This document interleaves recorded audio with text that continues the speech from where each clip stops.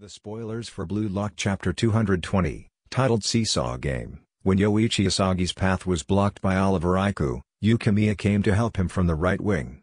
Considering that Reichi Jingo, the only other passing option for Asagi, was marked by Nico, Asagi decided to pass to Yukimiya, as it was the most rational thing to do.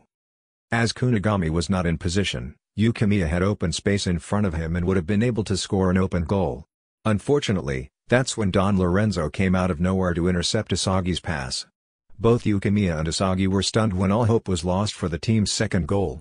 Michael Kaiser shocked everyone as he intercepted the pass from Asagi. While doing it, Kaiser said to Lorenzo, "You took your eyes off the prize," and that he was waiting for this moment and was about to hit the Kaiser impact.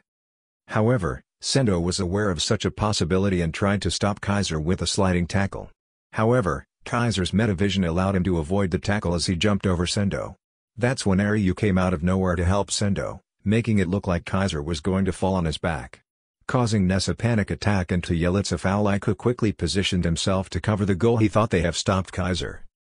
However, Kaiser was not bothered by the tackle as he controlled himself mid-air. He used his Kaiser impact to aim between Iku's legs and successfully performed a bicycle kick Kaiser impact. The ball went past Iku and the goalkeeper in an instant as Bastard Munchen took the lead again. The is now 2-1.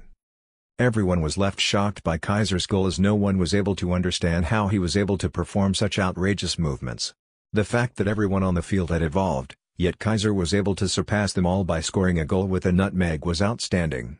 Thus, Asagi could not stop himself from praising Kaiser, as he accepted that Kaiser was a genius in football.